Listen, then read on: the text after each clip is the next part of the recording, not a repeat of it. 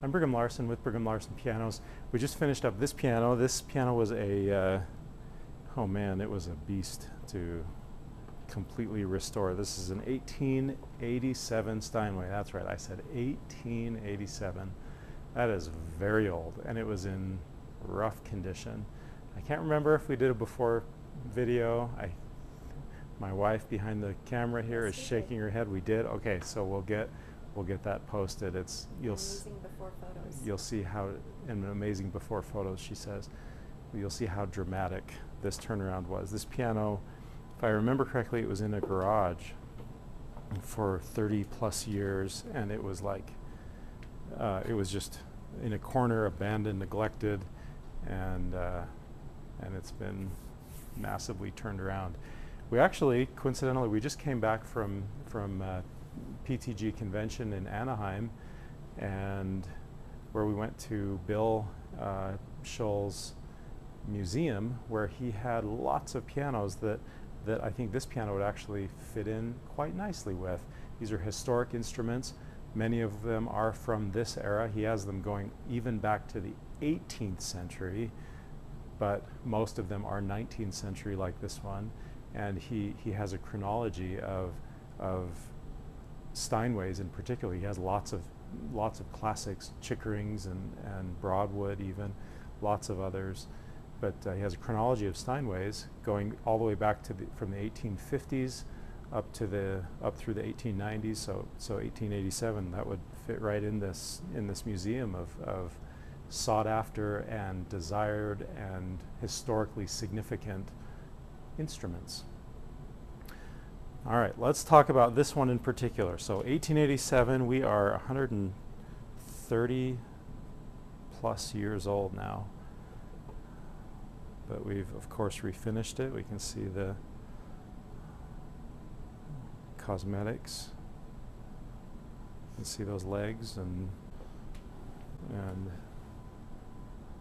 how beautifully refinished everything is. This piano did originally have like velvet behind here, which of course we can put that back on if the person that wants to purchase this piano wants us to. I kind of like it without, but if you wanted to keep it original, we could do that. I like it because I'm proud of what's on the inside. I like to be able to see what's on the inside at all times. Speaking of which, let's have a look at what is on the inside. Steinways are a beast to work on, but here we are, beautifully done. The plate is brand new and freshly painted. Of course, it's the original plate, but all of these hardware pieces, those are all original, but they've been redone just for cosmetic reasons, just because it looks great. New hammers, new dampers. All the strings are new. Hammer butts are new. Bridle straps. Damper heads. This piano's been totally overhauled. And then here we have the keys. The keys were ivory originally, but they were so hammered there was no way those were ever going to be restored.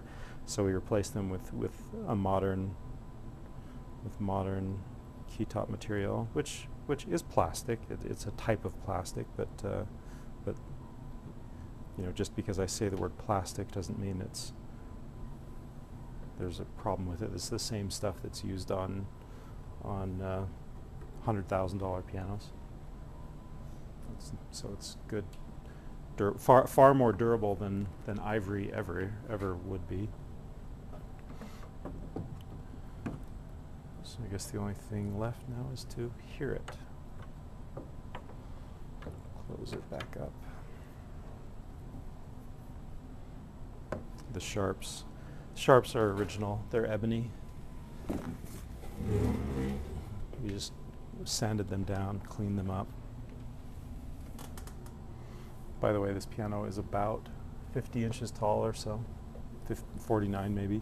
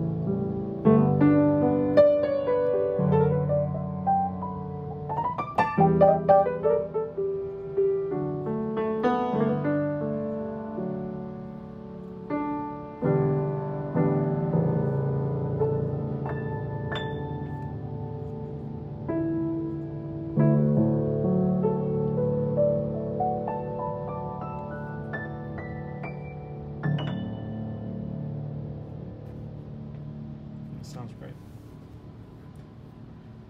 Massive turnaround.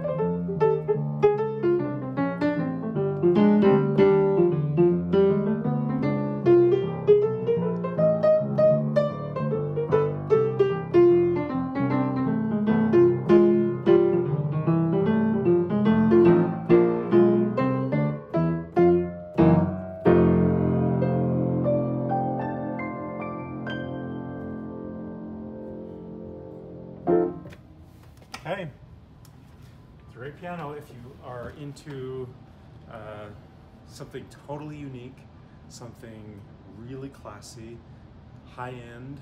Steinway has obviously a reputation that is second to none, and well, a restored, unique instrument from the 19th century.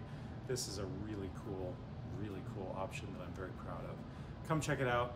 The address here is 1497 South State Street in Orem. Thanks for watching.